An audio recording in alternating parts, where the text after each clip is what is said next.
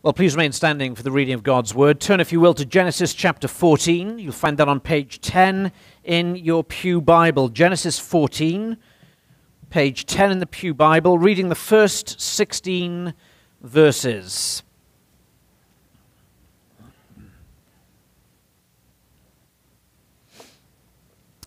Let's give our attention then to God's holy and inspired Word.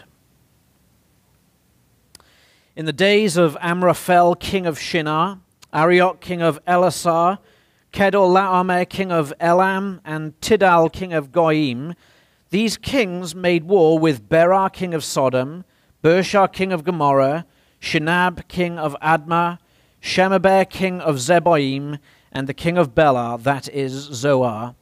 And all these joined forces in the valley of Siddim, that is the Salt Sea. 12 years they had served Kedorlaomer, but in the 13th year they rebelled. In the 14th year, Kedorlaomer and the kings who were with him came and defeated the Rephaim in Ashtaroth Karnaim, the Zuzim in Ham, the Emim in Shavak Kiriathaim, and the Horites in the hill country of Seir, as far as El Paran on the border of the wilderness. Then they turned back and came to En Mishpat, that is Kadesh, and defeated all the country of the Amalekites, and also the Amorites who were dwelling in Hazazon Tamar. Then the king of Sodom, the king of Gomorrah, the king of Admah, the king of Zeboim, and the king of Bela, that is Zoar, went out, and they joined battle in the valley of Siddim with Kedorlaomer, king of Elam, Tidal, king of Goyim, Amraphel, king of Shinar, and Arioch, king of Elasar, 4 kings against 5. Now the valley of Siddim was full of bitumen pits, and as the kings of Sodom and Gomorrah fled, some fell into them, and the rest fled to the hill country. So the enemy took all the possessions of Sodom and Gomorrah, and all their provisions, and went their way. They also took Lot, the son of Abram's brother, who was dwelling in Sodom, and his possessions, and went their way. Then one who had escaped came and told Abram the Hebrew, who was living by the oaks of Mamre the Amorite, brother of Eschol and Aner. These were allies of Abram. When Abram heard that his kinsman had been taken captive, he led forth his trained men born in his house, 318 of them, and went in pursuit as far as Dan. And he divided his forces against them by night, he and his servants, and defeated them, and pursued them at Hobah, north of Damascus. Then he brought back all the possessions, and also brought back his kinsman Lot with his possessions, and the women, and the people. Thanks be to God for his word. Let's pray.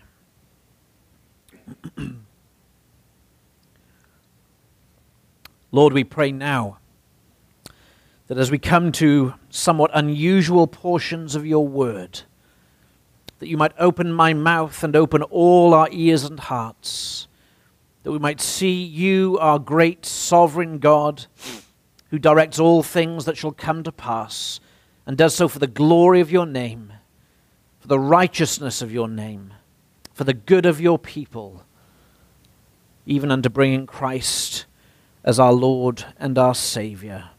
Have mercy then upon the word and the preaching of it, and work in our hearts, we pray. In Jesus' name, amen. Please be seated.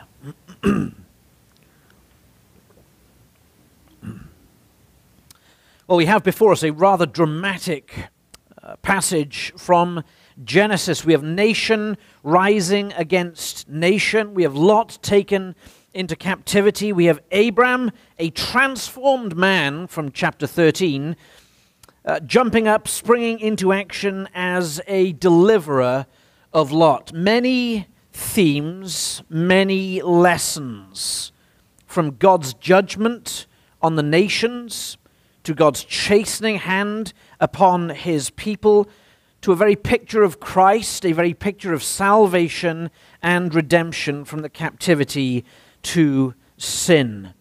And yet every action Every movement of this text takes us back to the actions and intentions of Almighty God. How God enacts justice upon the wicked, how he cares for his children, how he shows us in this narrative, once again, the need for salvation and the only means for salvation in the Lord Jesus Christ. And so we're called to look at the details of this text. We're called to look at the movement of this text. And then we're called to look beyond them to the picture of our Lord and Savior as he keeps, saves, and sustains his people. Very clearly, there are two distinct scenes in these first 16 verses. There's what happens in the first 11 verses, maybe the first 12 verses, which is a narrative of rebellion and of judgment. Rebellion and judgment. And then in verse 12 to verse 16, we have a narrative of chastening and deliverance, or redemption, if you want. God acting in the judging of the nations, God acting in the chastening and deliverance of his people through Abraham. First of all, rebellion and judgment. As we come to this passage, it would be helpful for us to go back 4 chapters, just very briefly, where we witness the separation of Noah's sons, the table of the nations as they separated into clans and into tribes. Here we meet many kings and many tribal nations, kings of city-states seeking dominion over each other. These are all direct descendants of Noah and of Noah's sons. This is, in a sense, inter-family rivalry and warfare, and yet we see the family idea has long since passed as they wage war against each other. And here we have a picture of mankind, the history of mankind, in a nutshell, in fact. Conflict, ego, war, rebellion, and the judgment of Almighty God upon the wickedness of man. Here we see the nations raging against each other, indeed the nations raging against God, kings and rulers setting themselves up, and yet we know from Scripture that it's not the kings who are setting themselves up. I'm reminded of the words of Daniel as he prays to God Almighty in chapter 2, "Blessed be the name of God forever and ever, to whom belong wisdom and might. He changes times and seasons. He removes kings and sets up kings." Perhaps you notice as we read, and as we'll continue to read in verse 17 in the coming weeks, the word king, I'm told, appears 28 times in this text. It is a chapter of kings raising themselves up and being cast down. 5 kings of Canaan, 4 kings of Mesopotamia, Abraham functioning as a king over his family, Melchizedek in the next passage, the priest king of Salem. Of course, both Abraham and Melchizedek pointing us to the King of Kings, the Lord Jesus Christ. Yes, as kings make themselves known in the history of man, it is God. It is God Almighty who raises them up and casts them down. And so this passage is not just about morals, how we should live, don't be like Lot, though it is about that. It's about the sovereign direction of the history of mankind for the good of God's covenant people and the glory of his name. And so we witness firstly a nation raging against nation, and God's judgment brought on both sides of this conflict. Note this: the rebels of Canaan who rebel against the Mesopotamian kings who come in and invade the country, both of them end up being overthrown. Both of them end up being crushed. Those wicked kings that have set themselves against their fellow man and ultimately against God, both sets of people are judged here in this narrative. The narrative commences with the details of the sides. It's the days of Amraphel, king of Shinar. There are kings in Mesopotamia, probably somewhere around Babylon, and going up into northern Iraq. Evidently, they have invaded previously, and the kings of Canaan are paying them tribute, paying to keep them happy, essentially. And these kings of Canaan get fed up of paying that tribute. 12 years they've been paying it. In the 13th year they rebel. In the 14th year, led by, it seems, Chedorlaomer, king of Elam, the 4 Mesopotamian kings come into the promised land, into Canaan, and bring warfare and destruction. And you'll note verse 5 onwards, they're not just coming to attack the 5 kings of Canaan. We read there in verse 5, in the 14th year, Chedorlaomer and the kings who are with him came and defeated the Rephaim. Now, these are not the kings that are rebelling. These are just nations they meet on the way, and they bring destruction and oppression. They defeated the Rephaim in Ashtaroth Karnaim, the Zuzim in Ham, the Emim in Shavath Kiriathaim, and the Horites in the hill country of Seir. And then they go down to the south of the promised land, verse 7. Then they turned back and came to En Mishpat, and they defeated all the country of the Amalekites and also the Amorites. You see, this Babylonian force, it seems, comes sweeping into Israel, or what will become Israel, and sweeps all before them. Just like centuries later, Babylon would come again, invade the land of Israel and the land of Judah, and carry them off into captivity. Caught in the middle of this mess is Lot, not Abraham. There's no sense of threat here to Abraham, even though this Babylonian force has gone right from the north of the country to the south, destroying all before it. Lot is caught up in the middle of it, not Abraham. But an interesting byproduct of this invading force is that the nations dwelling in the promised land are substantially weakened. All those kings we read in verse 2 following, all those tribes in verse 5 following, are inhabiting the promised land which has been given to Abraham and his descendants. We must think it must have been easier after the invasion for Abraham to inherit the land than it was before. And so in verse 8, we come to the fact that the kings of Sodom, Gomorrah, Admah, Zeboim, and Bela, the 5 kings of Canaan, they come together and enter the fray. And the outcome of their rebellion against the Mesopotamian kings, frankly, is disaster. The 5 kings enter the fray, we're told, and they join the battle against the invading kings. We're told, verse 9, 4 kings against 5. And the battle does not go well for the Canaanite kings. They're routed. They flee. We're told there in verse 9 and verse 10 that the valley of Siddim, where they met for battle, was filled with tar pits, bitumen, probably boiling hot pits of tar dotted around the landscape. And as the Mesopotamian kings come in to meet them in battle, they're scattered. And some of them, we read, fall into these tar pits as they're trying to escape. Others take refuge in the hillside. Perhaps some of your English translations say that they didn't just fall into the tar pits, but they threw themselves into the tar pits.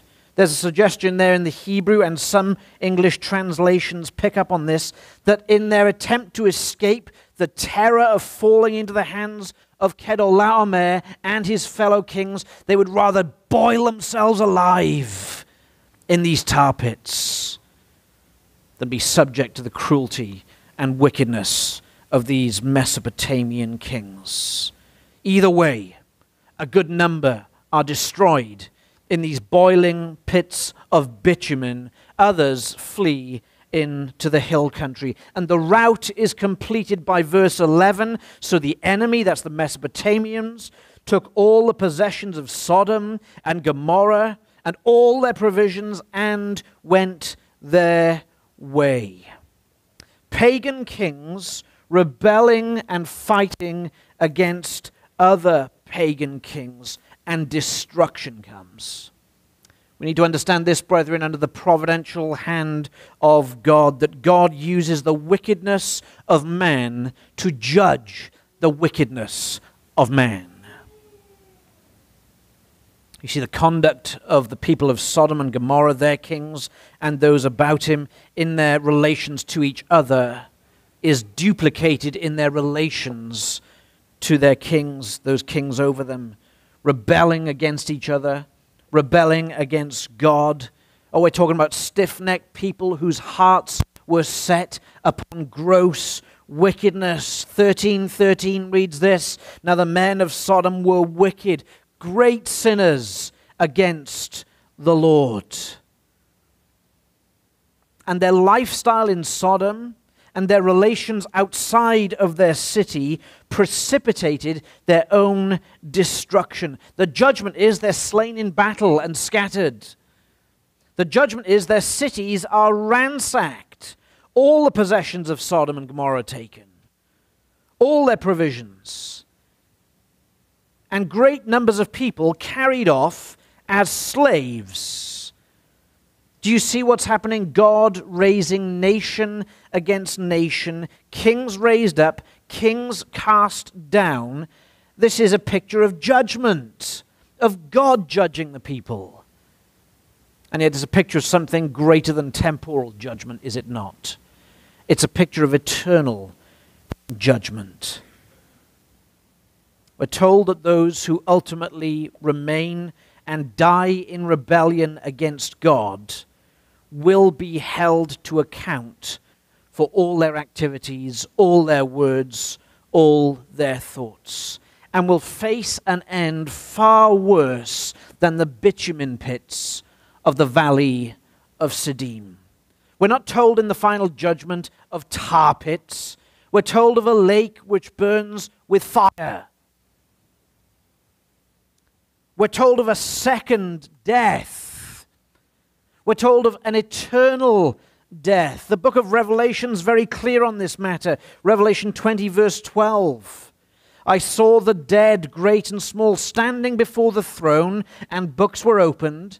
Then another book was opened, which is the book of life, and the dead were judged by what was written in the books, according to what they had done."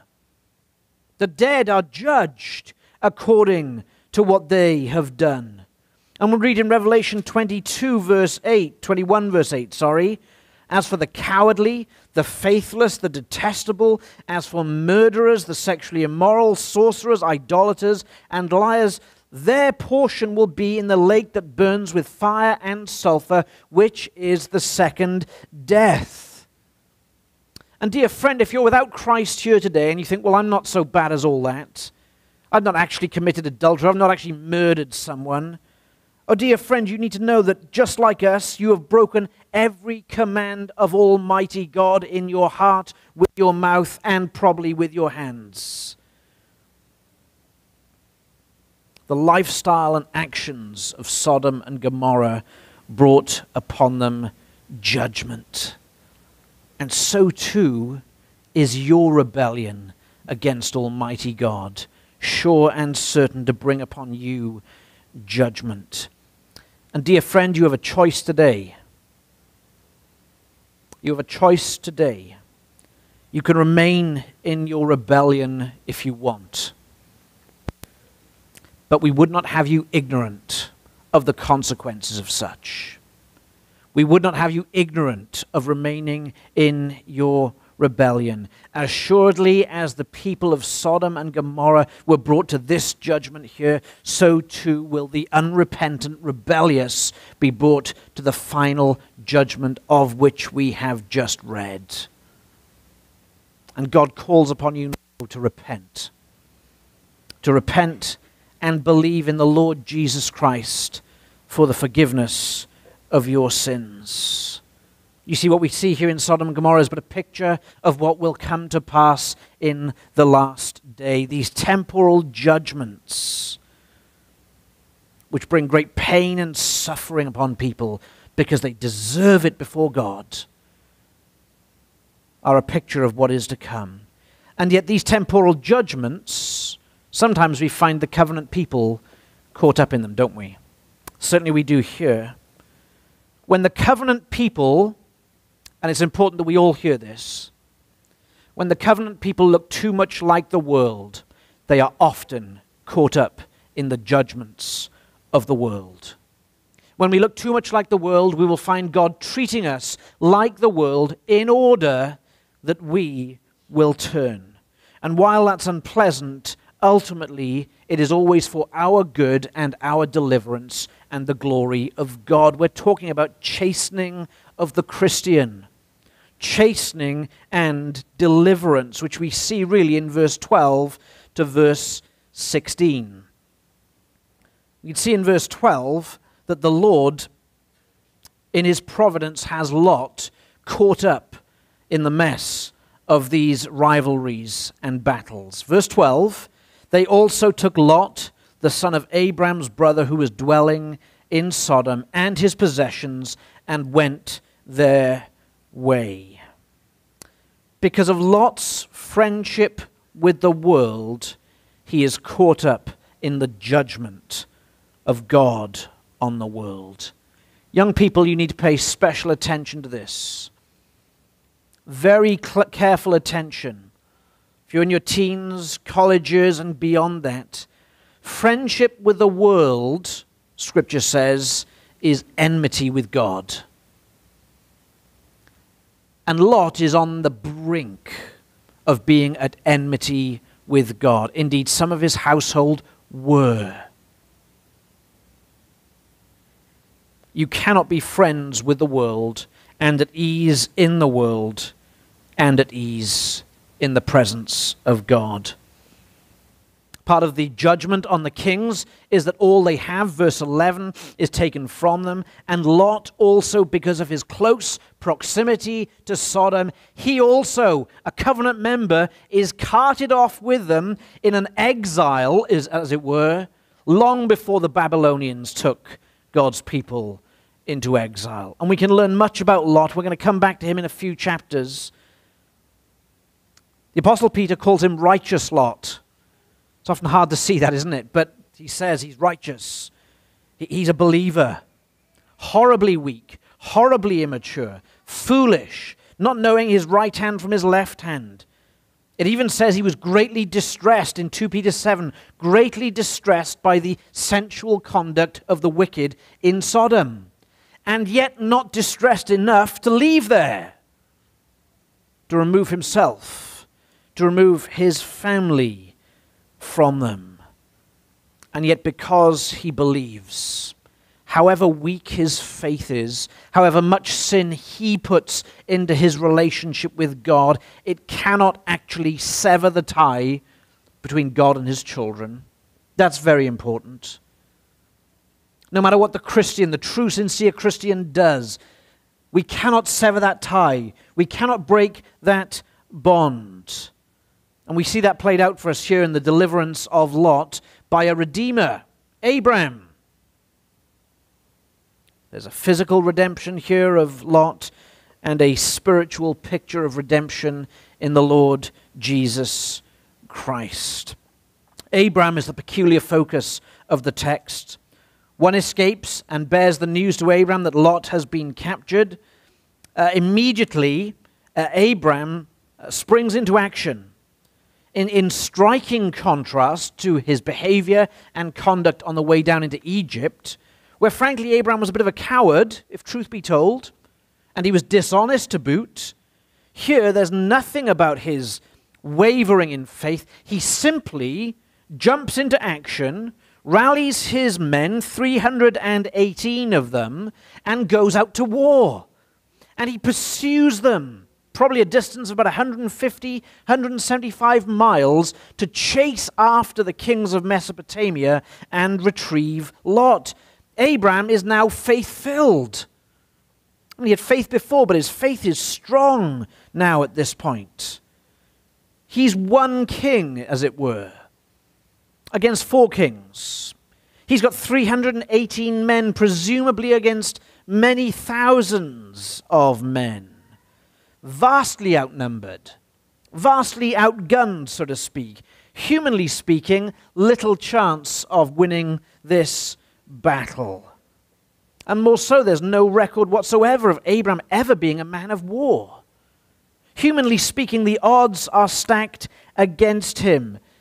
And he goes against an army of 4 kings that routed an army of 5 kings. Brethren, that's faith. That's a transformed faith. If ever there was testimony to the sanctifying and emboldening of the Holy Spirit in the child of God's life, this is it. It's not the chief point of the text, Abraham's sanctified faith coming to the fore, but it is a point in the text. It's often said in sports and elsewhere, in fact, that we learn more by our losses than we do our victories. And that's true spiritually also. As Margaret Clarkson once wrote, grace grows best in winter. Under harsh conditions, under difficult conditions, our graces grow more often than in times of blessing. God teaches us more often through our failures than he does our apparent successes. Abraham's Egypt episode, his cowardice, his dishonesty, and God bringing him out of Egypt, filled to the brim with possessions, has taught him that God is faithful. And that God's faithfulness even overcomes our sin. And that God does not deal with his people according to their sins, but mounts up and piles up blessing upon blessing. So simply we're told he goes out to battle. He gets the message, he goes out. The brevity of the text is designed to convey his certainty, his assurance of faith that God is with him and that he will do what he must do. And he makes his force at one level even weaker. 318 men, he divides it into 2, attacks them by night, and we read this. And he defeated them and pursued them to Hobah, north of Damascus. Abraham and his small band of men routed the 4 kings of Mesopotamia. And verse 16, then he brought back all the possessions, and also brought back his kinsman Lot with his possessions, and the women and the people. Not really a good idea to go head-to-head with Abraham, is it? Pharaoh tried it. Look what happened to him. Abraham just keeps getting wealthier and wealthier and wealthier. The grace of God. And Lot is brought back with his entire household. Everything he lost is brought back, and Abraham's household is enlarged all the more.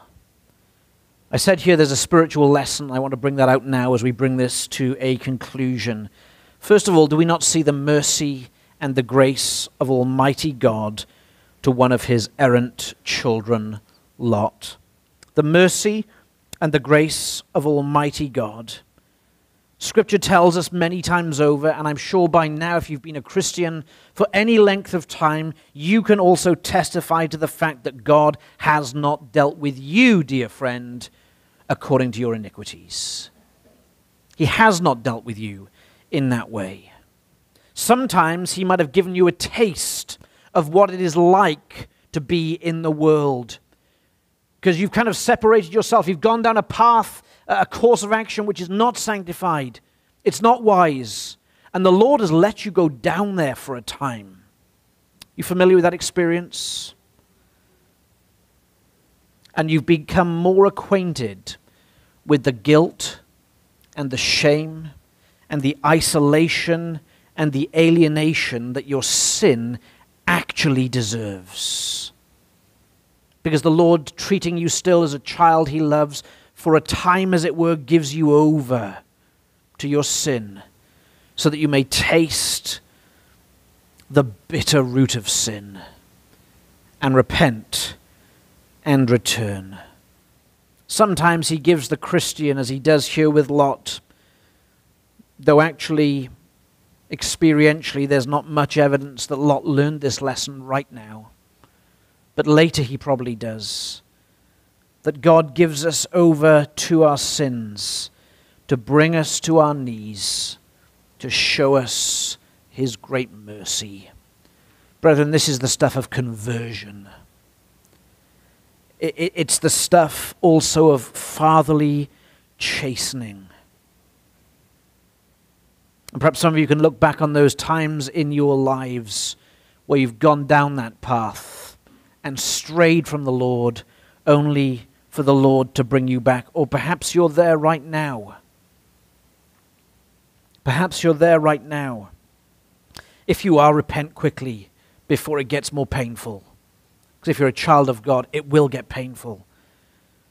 But I also want to say this. It's part of God's mercy and God's grace that he allows you to taste your sin so that he can turn you back unto himself. And so, brethren, don't despise those times. Don't despise those times where you failed. Don't despise those times where you've suffered. Don't despise those times where even you've sinned and you've been shrouded in shame.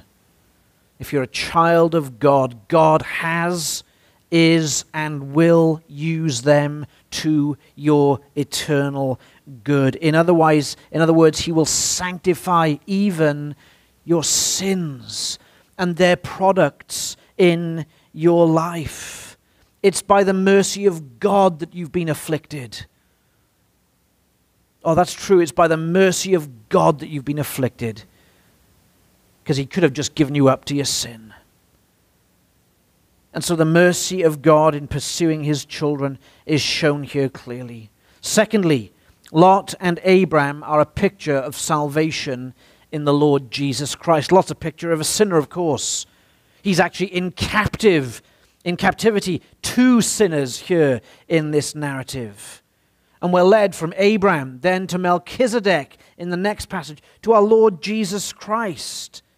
Consider Lot as a picture of the sinner wandering far from God. He's on the path of destruction. At least he brings that into his own home. And Abram comes against all odds, as it were, and rescues and delivers him. Lot is hopeless. Lot is helpless. And Abram the Redeemer comes to him, pursues him, chases after him, and brings him back unto himself. And as Abram came after Lot, so too has our Lord Jesus chased and pursued after sinners. Sinners like you and me. Helpless, hopeless in the world. And our Savior has come after us. Abram came after Lot in comparative weakness, one king against four. In like manner, our Lord came with the appearance of weakness. Christ did not raise an army.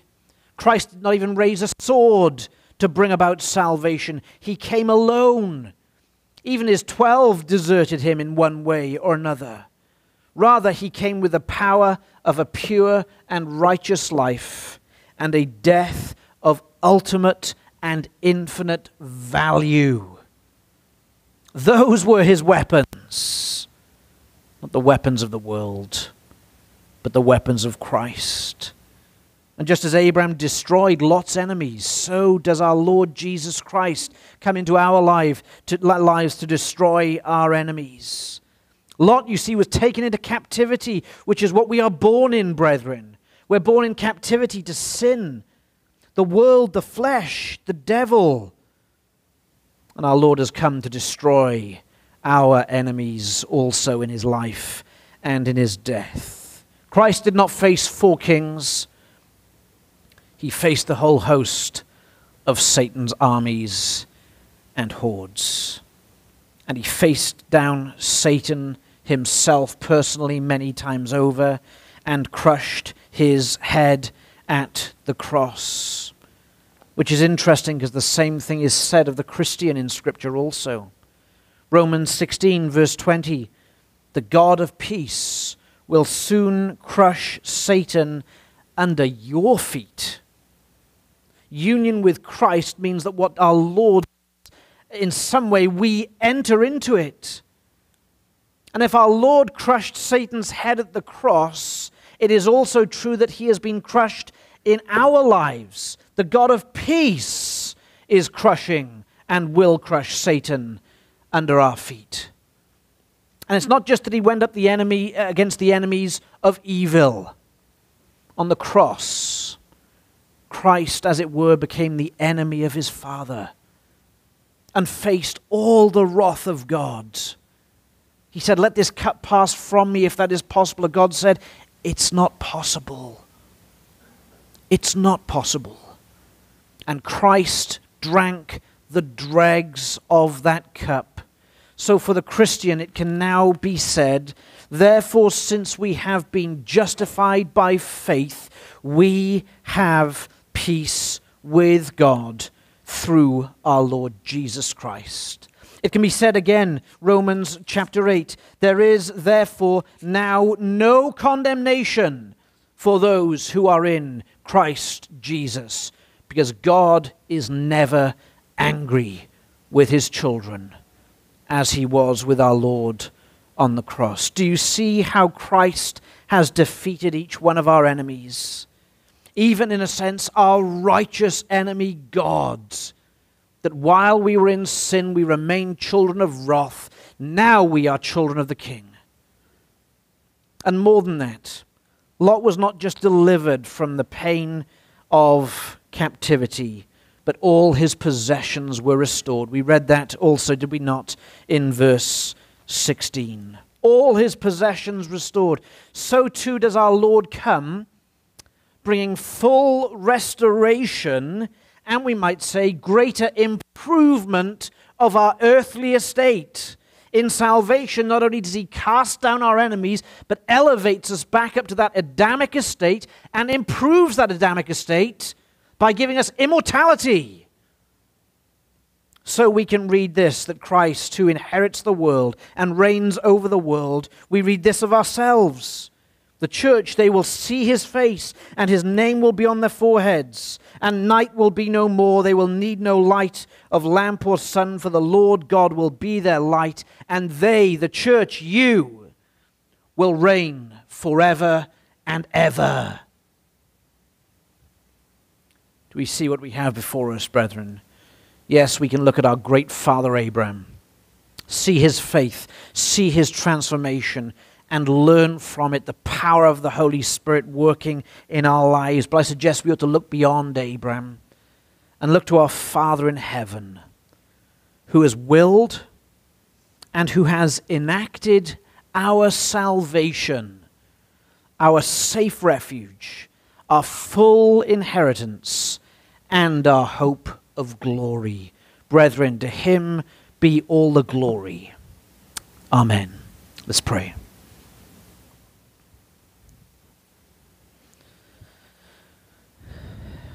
Our great God, we bless and magnify you. We honor you for your great goodness to us. Truly, we can say with hands on our hearts that we have not honored you as we ought. We have not trusted you as we ought. And we have not done that which you commanded us to do. And so have mercy upon us this day, that we, your people, might know of your great work in our lives, that we might turn from sin and pursue righteousness. We give you thanks, even now as we come to your table, for all your great love and care for us. In Jesus' name, amen.